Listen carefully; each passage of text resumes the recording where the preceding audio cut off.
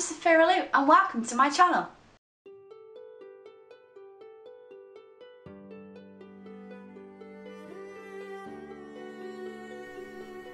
Hello guys and welcome to my contribution for the YouTube Artist Collective theme Masquerade Ball. If you don't know what the YouTube Artist Collective is, we are a group of artist YouTubers who collaborate on a theme every single month. You don't have to be an official member to take part, you can take part in any of the themes, and the themes are voted by you guys on the Facebook page. If you want to check out anyone else's videos, I'll leave links to everyone's channels down below so that you can check them out. We have a few new guest artists this time, and it's very exciting to see new people's work and see what everyone's take on the same theme is. So, the theme Masquerade Ball. When I think Masquerade Ball, I think of films like Phantom of the Opera, I think of like old stage musicals, I think of like wonderful like old style 1940s, 1920s films. I'm thinking like old era with a classic twist. My original plan was to do a huge scene. I wanted to do a massive scene, almost like from Phantom of the Opera, with the masquerade ball, with the expensive looking dresses and everything like that. But unfortunately, this theme kind of snuck up on me. I ended up being a lot more busier in the last month than I anticipated, so I just didn't have time to work on the theme the way I wanted to. I am happy with my final results in what I managed to produce, but I know that I could have done much more. And this is just down to time management. If you're new to my channel, I really like to do overly detailed pieces for the YouTube Artist Collective. I like to try and push my boundaries each time because I think that your best work is produced when you push yourself and do something a little bit more unusual. And due to time constraints, I ended up making this piece a lot more simpler and easier to manage than I wanted. I ended up having only like 2 or 3 days just to actually work on the piece, just because I've been so busy in the last month, and decided that I wanted to do a grayscale piece with lots of overly detailed line work, especially on the fan and the mask, and to keep it grayscale with some hints of gold. There are prints available of this up on my Redbubble store, which a link will pop up in the top right hand corner, as well as links down below, and this original piece is for sale if you are interested. So when I think of Masquerade Ball, lots of images of old-timey films. When I say old-timey films, I'm talking about films that were made in like the 1920s, 1930s, 1940s. I really like to do a lot of research, and I actually really do like to watch films from an older era, because sometimes there is something that is classic about it, and yes, some people may not like them because they are dated, but I like that feeling. I sometimes really enjoy watching films that seem dated, because there's something about them which, especially when it comes to like the grayscale movies, I really enjoy watching them. And that's kind of something I wanted to invoke within this piece. I wanted her to have mystery. I wanted it almost to seem like she's holding a secret. Like she is almost like a social butterfly flitting from place to place and keeping in all the gossip and the secrets. And she's almost like hiding behind this fan. It's almost her safety net. And that's something that I kind of wanted to invoke within this piece. And I think I managed to get that. There are a few parts in here that I would fix, definitely. There are like parts like her mask is a little bit wonky, but it's sometimes very hard to get overly detailed pieces from one side to another. The way that I could have rectified this is I could have actually made the mask as a stencil and then printed it onto then and then gone in and done detail inside. The fan area, there's some parts which are slightly a little bit off. I wish I could have done more detail in her hair in particular, but you know, time constraints, and sometimes you don't always see the mistakes until you go back and look back on a piece.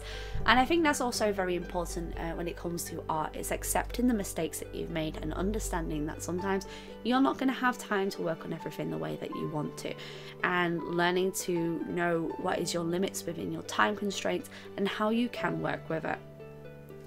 With this piece in particular, in comparison to my other YouTube Artist Collective pieces, I feel like this is much more simpler than what I've wanted to work on. I had so many ideas for this piece and just not enough time to work on it, that it just seemed kind of, I don't know, it seemed like I just didn't get to do what I wanted to do, and that's okay. I'm still happy with the work that I managed to produce for it, and I'm still happy with what work I got out for this piece. I'm really excited to actually see what everyone else's interpretations of this theme, and if you guys actually manage to do something for this theme, oh my gosh, please show me. I'm always so excited to see what other artists produce when we are all working on a similar theme, which is why I love challenge months such as like May in October and November, is to see everyone's approaches to the same theme or to the same challenge, and how they can branch it out and make it their own. It's all very interesting when you think about how the person would react to the piece and how the person interprets that particular theme. So as for the equipment I've used, as always, it's always going to be linked down below, but I've used some Indian ink, drawing ink here, my Unipen fine liners. I use a little bit of the Letraset Pro markers on top just to build up certain areas. I use my pencil white gel pen. I use a little bit of the Tombow brush pen, as well as for the gold finish I ended up using the decoroller in gold. The decoroller in gold, I believe, is quite a hard pen to get hold of. If I manage to find it online, I'll leave links down below for you guys, because I do have a lot of people ask me about these, and I have not been able to find them for absolute ages. It's one of the most difficult pens I've ever been able to find, and it's one of my most favourite gold pens to use. I really wanted to use gold foil on this, but I hadn't done test pieces for gold foil. I really want to do more work that's just more grayscale, because I really like the way that grayscale looks. I think sometimes you can invoke something so emotional or something so simple just through a grayscale image, and you can learn a lot through working with grayscale. If you are ever struggling with colouring with a piece, I actually highly recommend, if you ever are thinking about getting markers, or if you're ever thinking about working with a piece, working in grayscale teaches you so much about colour value, and it teaches you so much about how the darkness or lightness in a piece can be invoked. And I do actually do a lot of pieces in grayscale before I do them in colour, and the main reason being for this is because it helps you understand how even if the colours, when you are actually colouring, they don't look very similar, when you grayscale them you can see how colours stand out against each other and the value of them.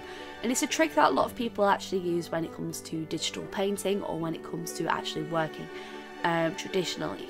A lot of people will work in grayscale and then build up the colours on top, and it's a common trick to use within digital painting, and it's something I never used when I did digital work, and it's something that I always wanted to use but never got around to it. So I do actually highly recommend working in grayscale, because you'll find it can help your work.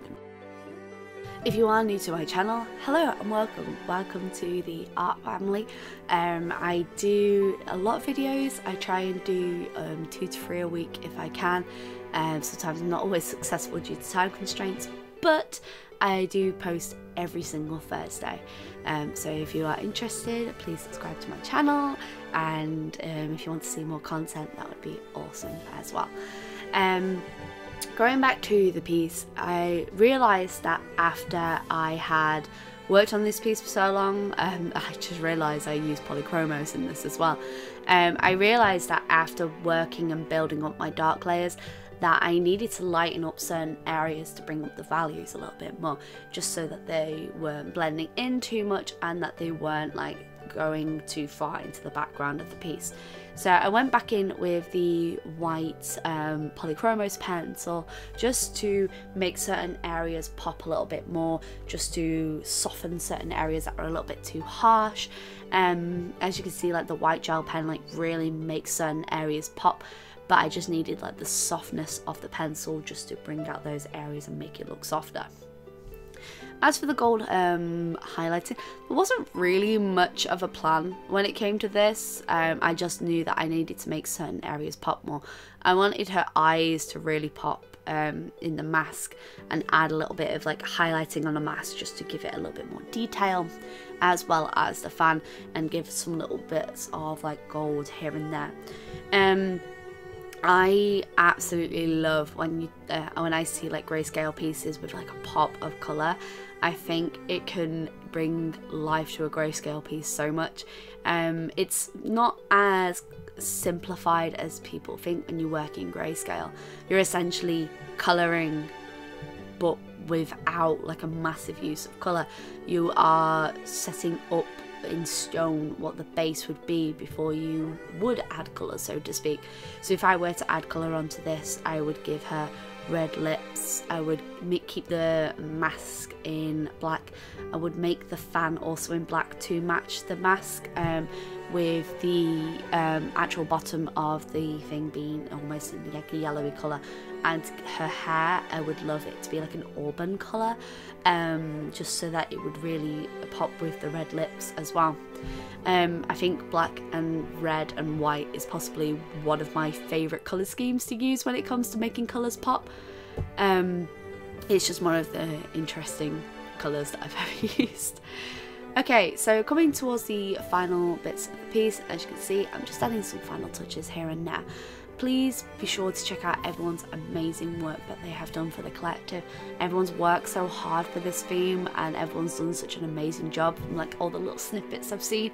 Please be sure to check out everyone's channels. I'll leave links down below so that you can check them out. I really enjoyed participating in this theme, even if the final result wasn't something that I was 100% happy with what I did. Overall, I had a lot of fun working with a limited palette and really enjoyed my results. There are areas that I would like to go back and fix, but you never know if you don't like something until you try it. I hope you guys have enjoyed this video.